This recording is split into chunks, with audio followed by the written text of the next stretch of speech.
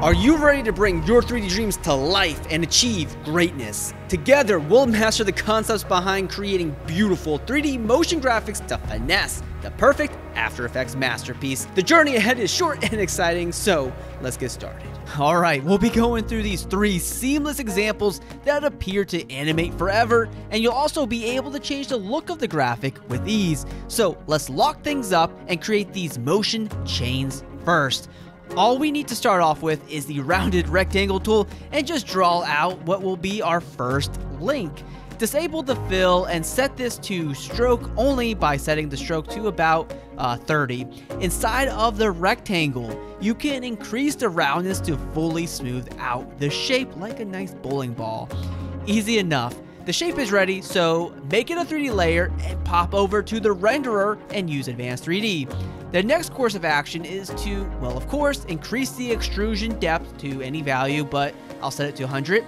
Also, let's smooth out the shape by setting the bevel to convex and the bevel depth to 10. Alright, let's make this look really good by setting the specular shininess to 100%, and of course, make sure cast shadows are set to on. And to finish the style, create an environment light, and this will provide us with those beautiful shadows. Well, at least you'll notice them shortly.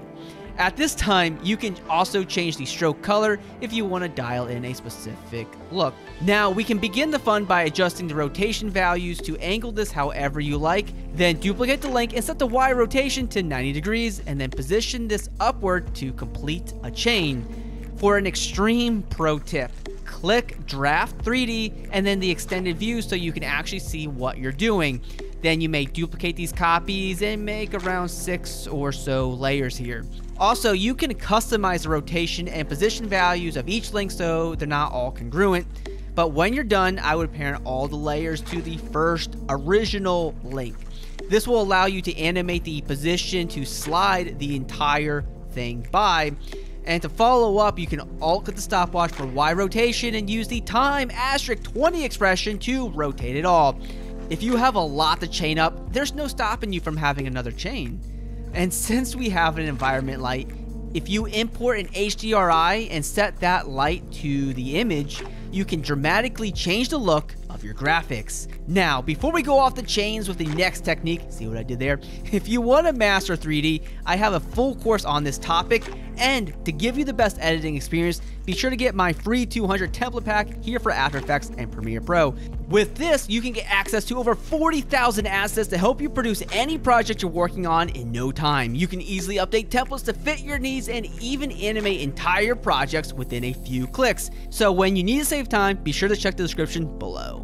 Alright, this next graphic is a 3D shape array. Though it's simple to create, we have to finesse After Effects to give us this goodie, which will hopefully yield some money from an excited client.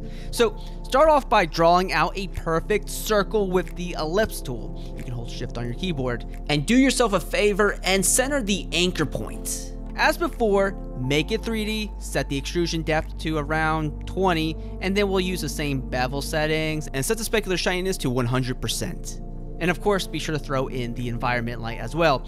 Now for the good stuff. Set the Y rotation to 90, then position our coin, essentially, in the direct center of the project.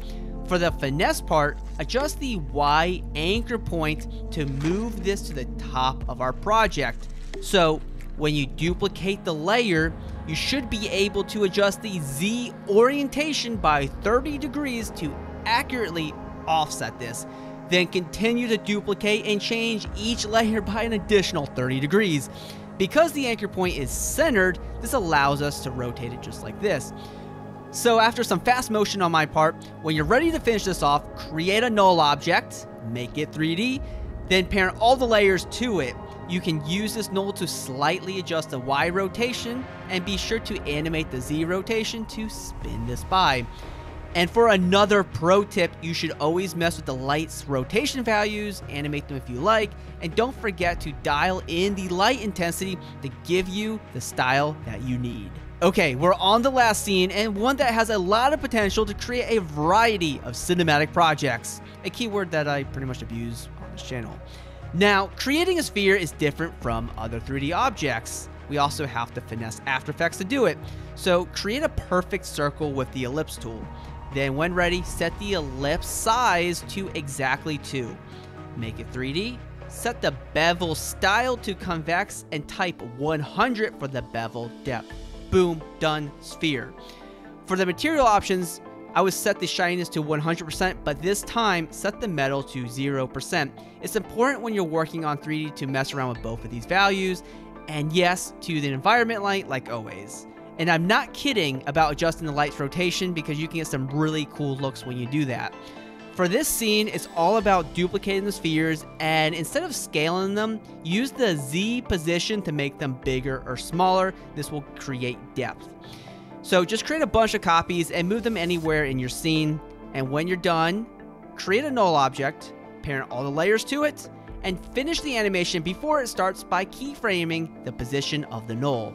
And perfect, you have a full 3D scene in moments. And for another pro tip, you can add the wiggle expression to the position of the spheres to give you that extra movement. However, if we want to make this really cinematic, we cannot live without depth of field. So, pre-compose everything, name it the Roman Empire. Straight away, add the 3D channel extract effect, and then you can use the black and white points to create a depth map, and then throw in the depth of field effect. Just increase the radius, and when you're done with these settings, duplicate this comp, delete the effects, and add the camera lens blur effect. Set the blur map to your bottom layer and select effects and mask. Adjust the blur radius responsibly, subscribe, and always be creating.